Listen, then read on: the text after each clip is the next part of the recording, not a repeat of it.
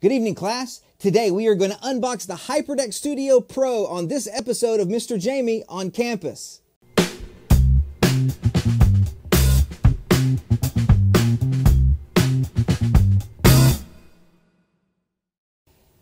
Well, at this point, it's time for me to start recording some things, so I need to get this HyperDeck out of the box. So let's go ahead and get Papa's knife and cut it open.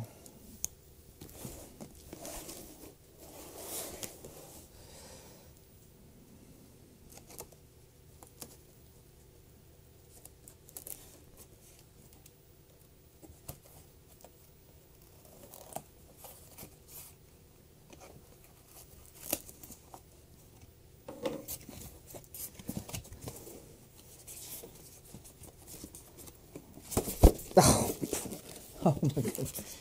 These boxes are so hard to open.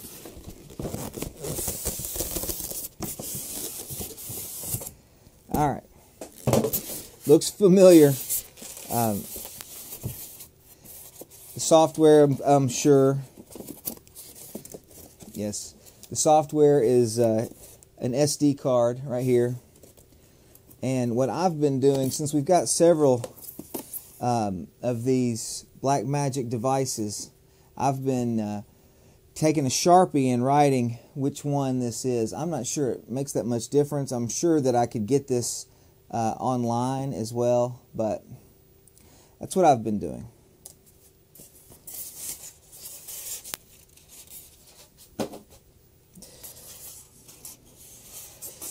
Very beautiful. Okay, so let's examine what we see. We've got two drive bays for two SSDs, and then we've got the shuttle controls, a display button, and then a set button, input button, REM, and jog.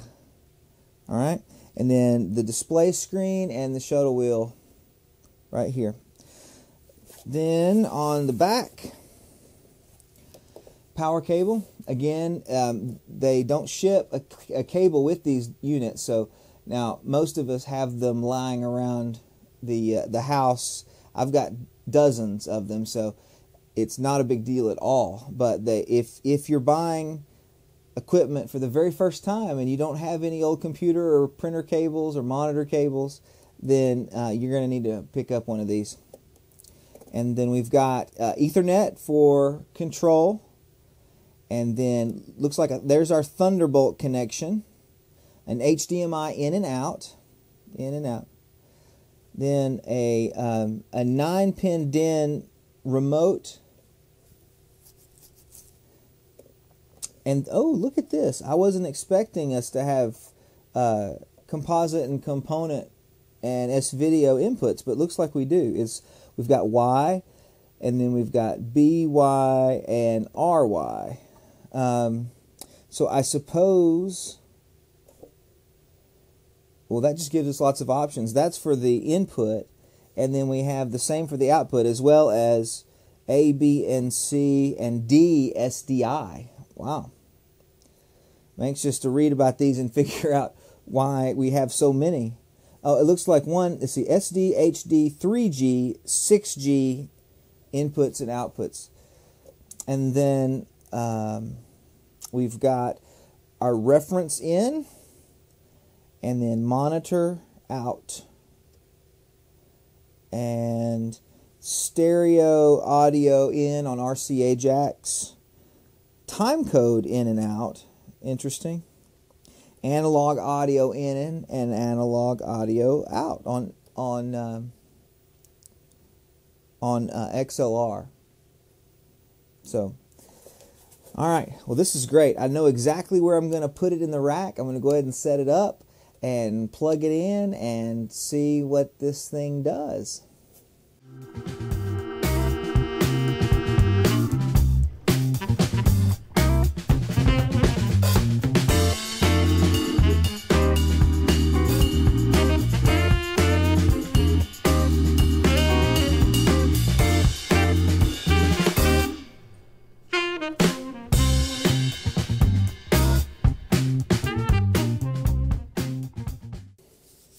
I've got it hooked up in the back. I've got the input and output of the HyperDeck. I've got it routed through my my smart hub, my smart video hub. When I set up the HyperDeck, I plugged the SDI cable into input D and output D, and it should have been A. I made an assumption that since this was a 6G unit and this was a 6G unit, that I could use what they said was the 6G output, but I think I misunderstood it completely. So the input and output A are the ones I use, and it's working just fine. It's showing 1080p 30, which is what our standard is. So now, right now, I've got it routed directly from the what is our cable television. But what I'll do eventually is route it from program, of course, the program feed, and then whatever's going through program feed will get recorded, and then I'm going to open up one of my SSDs, plug it in. I'm going to record a little bit and then see if I can play it back. Okay, so I got the Samsung 850 EVO.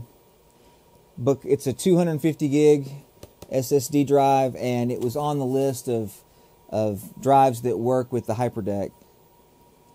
I bought this through B&H Photo. I don't know if I've mentioned that before, but all of this equipment we bought through B&H Photo.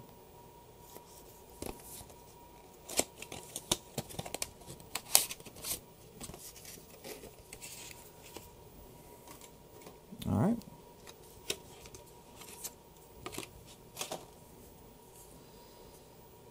I was expecting it to be heavier for some reason. I don't know why. I know it's solid state, so it's just a chip, but all right.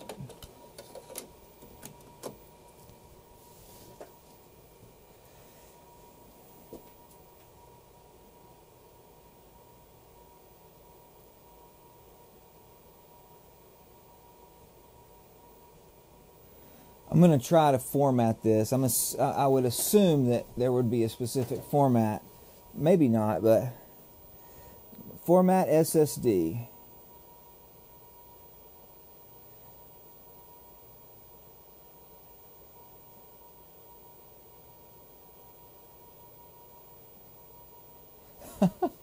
Okay, so this is not a touchscreen, by the way. I was just touching it thinking it was a touchscreen. Jog around to format SSD and then hit set.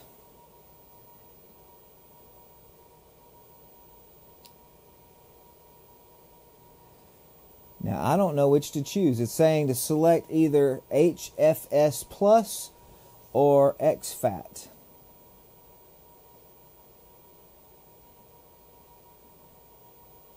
Okay, I don't know, but I'm going to make the assumption that exFAT has something to do with maybe the FAT32 format that Microsoft uses. All my computers are Mac.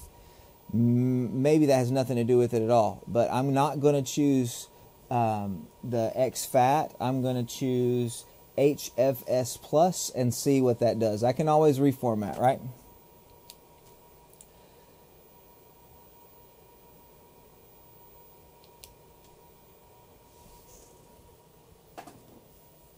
Says your disk is now ready for recording. Well, now I'm going to hit record.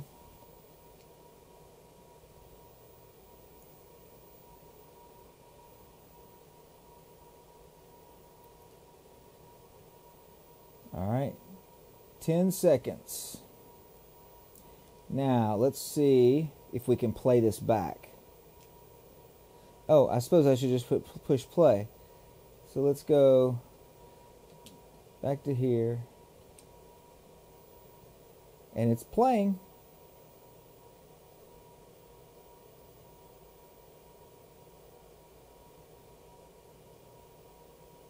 And it stopped at 11 seconds. And it's playing in reverse. And I can go super fast and hit play.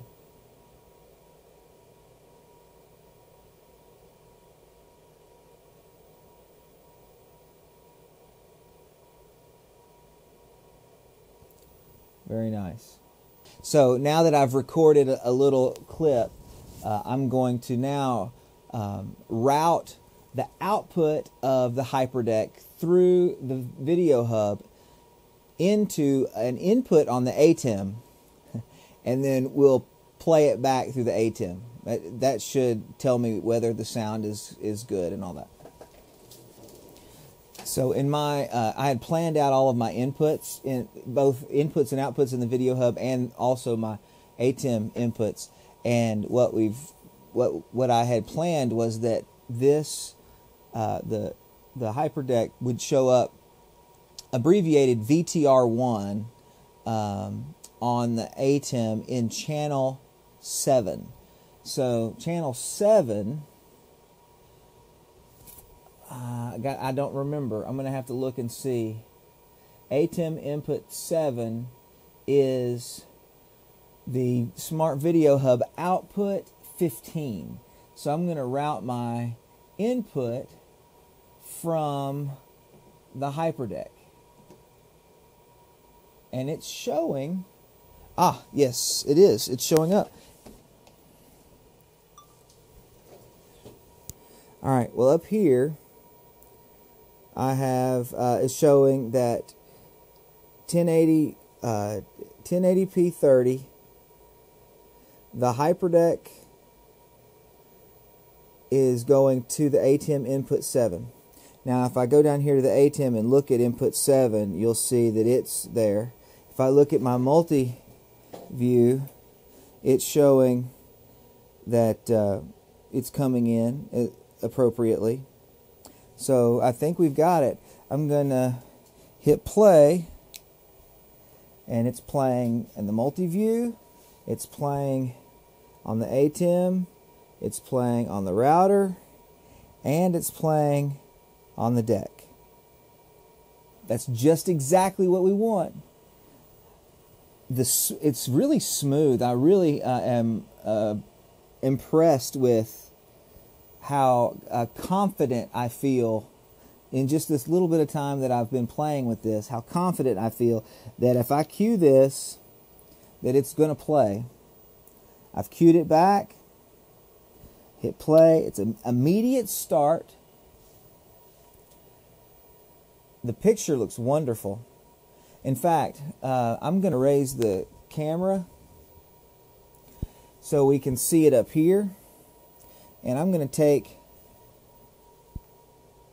this Destination 2, which is the Smart Scope 2, and I'm going to reroute it to show playback. And play.